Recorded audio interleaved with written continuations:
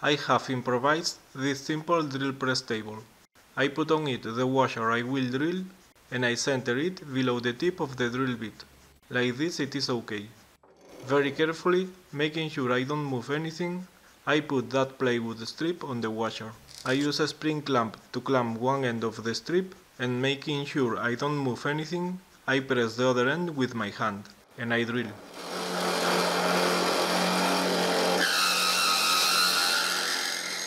When the bit reaches the washer and I hear a different noise, I move the bit down more carefully. And there I have the washer with a bigger hole. We can see the hole is quite centered in the washer, but it is too hot yet. Here we can see the difference between an original washer and the one with the enlarged hole. Now I just have to file the bore.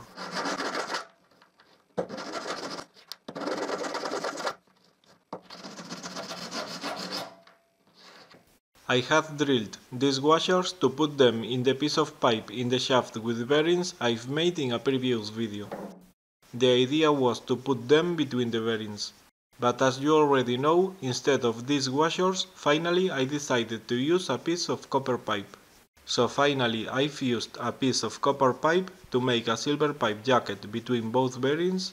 To make the driving shaft with bearings, I have used to make this dig sander. You can watch how I made the shaft and the dig sander in my channel in YouTube. You can find the links in the description of this video. The truth is that when drilling the second washer, I had some little problem.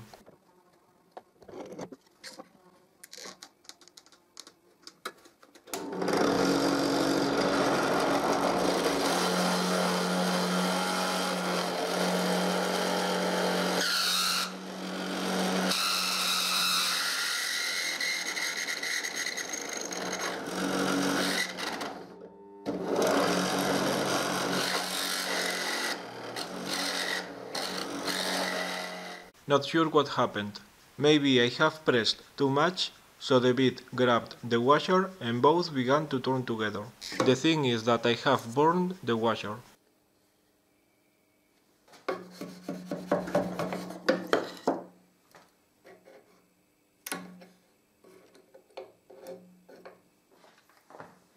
This is the drill bit I have used.